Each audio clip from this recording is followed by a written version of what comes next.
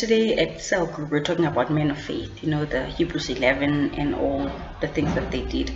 And the Joseph story stuck to me. From the time Joseph was having dreams, then Joseph was sold, then Joseph ended up in Egypt, and then Joseph was in prison, and then Joseph was out of prison and was now in charge, right? So when I looked at it, when we read it in the Bible, it's like it happened today. Joseph was sold, tomorrow Joseph was in prison, the following day Joseph was in power. But that's not how it happened. It happened over years, so it took time. Joseph was sold, and Joseph was only 17 years old. And then from being sold, now you're in a foreign land.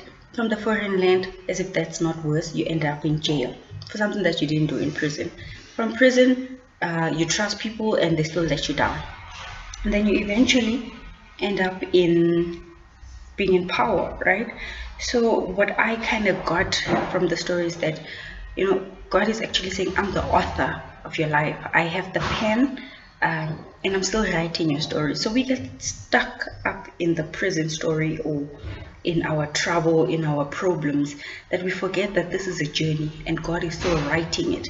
God, not writing, but God is still orchestrating it. Be good.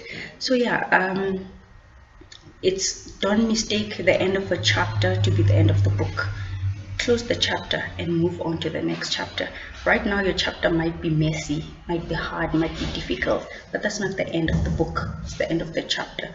Keep trusting God, keep hoping. I mean, to a point where Joseph said to his family, when you leave Egypt, because I know one day you will, please take my bones with you, because he believed that he is going to leave.